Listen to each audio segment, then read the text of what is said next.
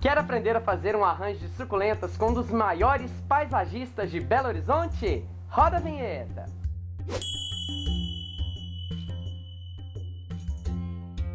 Olá pessoas, sejam muito bem-vindas ao nosso canal, Um Botânico no Apartamento e a Floricultura Charles Jardins. Estamos aqui na Floricultura Charles Jardins para aprender a fazer um arranjo de suculentas para enfeitar a sua casa ou seu apartamento, ou então para que você presenteie com plantas. Afinal de contas, elas são o melhor presente. O Charles, então, vai nos ensinar a fazer um belíssimo arranjo de suculentas. Vamos lá? E aí, Charles, conta pra gente, qualquer tipo de vaso pode ser usado para fazer um arranjo de suculentas? Qualquer tipo, fica ao gosto do cliente.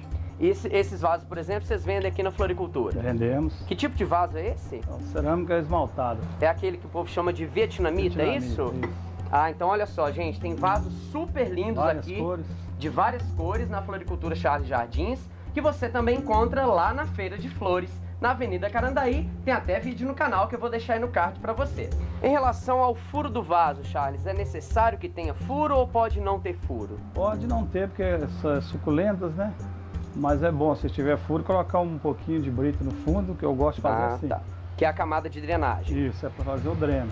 Entendi. Agora, se por acaso a pessoa não for mais iniciante, é melhor ela ter um vaso com furo ou um vaso sem furo? Melhor com furo. Com furo, né? Que aí evita o excesso de água, né? Afinal de contas, pessoal, o excesso de água acaba apodrecendo a raiz das suculentas, né? Então, é melhor o vaso com furo. O Charles já colocou a camada de drenagem. Então, Charles, a drenagem pode ser o quê? Pode ser brita, ou granitina, ou argila expandida. Ah, qualquer coisa que proteja o fundo do vaso para não vazar o substrato, né? Em relação ao substrato, Charles, qual que você usa geralmente para os arranjos? Eu gosto de usar o substrato Carolina. Por que você usa o Carolina Soil? O que ele tem de bom? Ele é mais airado, né? Isso. Na realidade, a vantagem, né, pessoal? Eu sempre uso também o Carolina. Inclusive, eu encontrei o Carolina Soil graças à Floricultura Charles Jardins, porque ele é muito aerado, né? Olha só, ele não compacta, né? Ele é mais leve e isso é ótimo para as raízes. Isso, e a drenagem fica excelente. Então vamos lá? Vamos colocar o substrato então? Então vamos encher aqui a bacia, né? Com Carolina Soil. Vai lá, Charles. E aí, pessoal, é fundamental que a gente não preencha completamente. Já tá bom assim ou mais um pouquinho? Mais um pouco. Mais um pouco.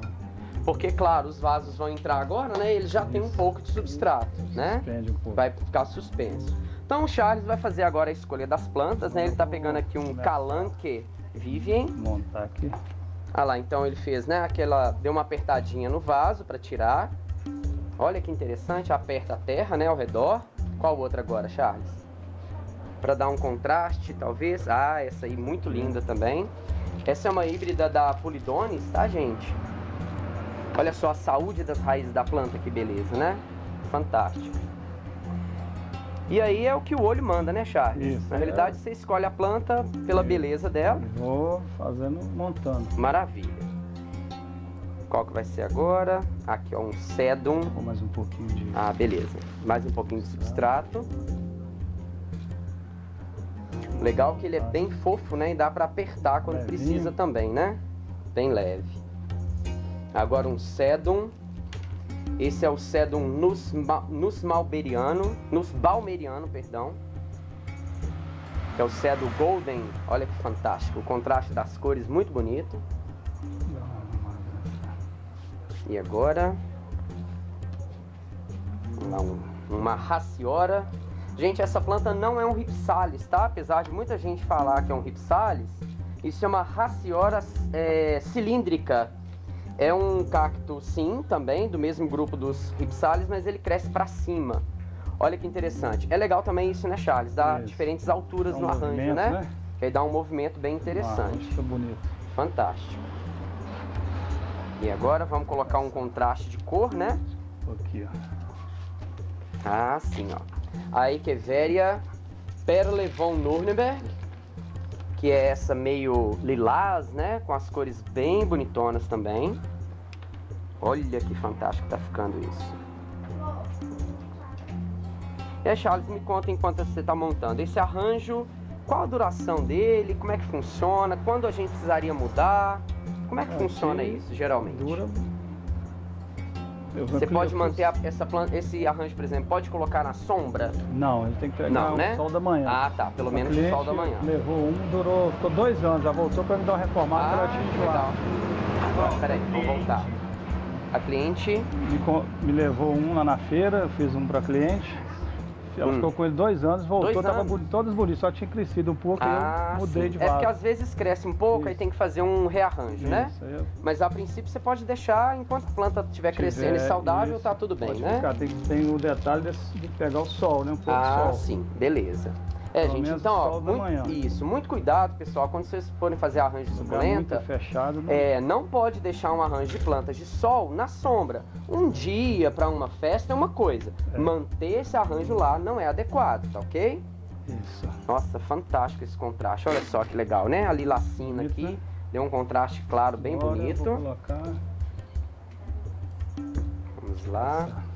Esse é o Sedum bronze, Graptocedum bronze. Essa planta fica linda, gente. Ela fica pendente com o tempo. Bem avermelhada lá, bem enraizada.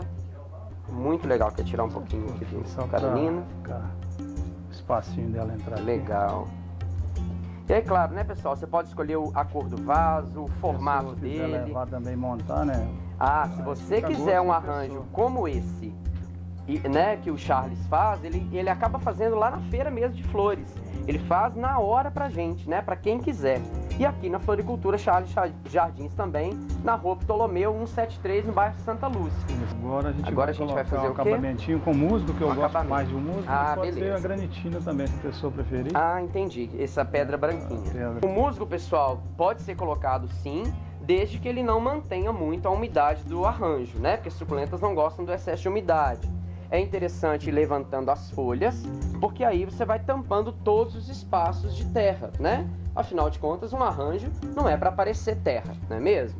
E aí você vai levantando cada folha, colocando musgo, para deixar o seu arranjo cada vez mais bonito. Fantástico isso daqui. É legal, né? Não, tá muito bonito mesmo. E aí o interessante é isso, gente, é ver o seu gosto, né? Quais plantas você quer colocar no seu arranjo, dar um contraste de cores, um contraste de alturas, para dar movimento mesmo para esse arranjo. E aí é libertar o artista que existe dentro de você. Isso aí. E paisagismo é arte, né, Charles? Isso. Na realidade é uma mistura de botânica com arte, né? Olha só que interessante, pessoal. Há uma diversidade muito grande de vasos aqui na Floricultura Charles Jardins.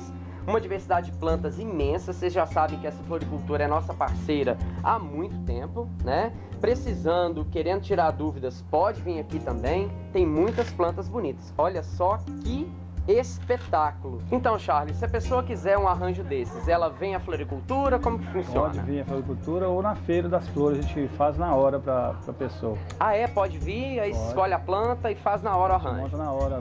Que ótimo. E os vasos também, tem alguns na feira também? Tem também na feira. Olha só que fantástico, pessoal. Se você quiser o seu arranjo, então, feito pelo Charles, que é um paisagista de Belo Horizonte, venha até a Floricultura Charles Jardins, na Rua Ptolomeu 173, no bairro Santa Lúcia. Ou então, lá na Feira de Flores, na Avenida Carandaí, do ladinho mesmo do Colégio Arnaldo, toda sexta-feira, de 8 da manhã até as 5 da tarde.